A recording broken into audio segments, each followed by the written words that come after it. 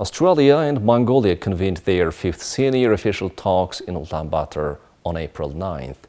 Chaired by Mr. Akbayar Nimdorj, State Secretary of Mongolia's Ministry of Foreign Affairs, and Ms. Sarah Story, First Assistant Secretary of Australia's Department of Foreign Affairs and Trade, the meeting underscored the robust bilateral ties, particularly within the Indo-Pacific region.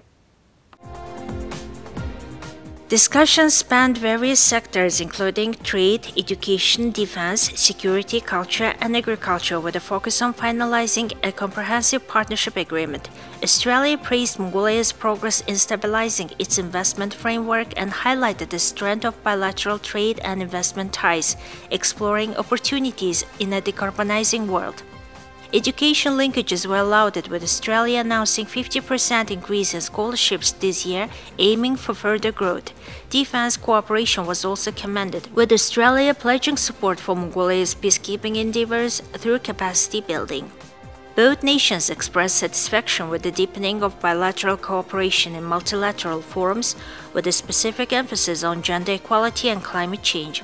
Mongolia expressed interest in agreements on air services, social security, and visa programs, while Australia committed to aligning its development cooperation with Mongolia's objectives.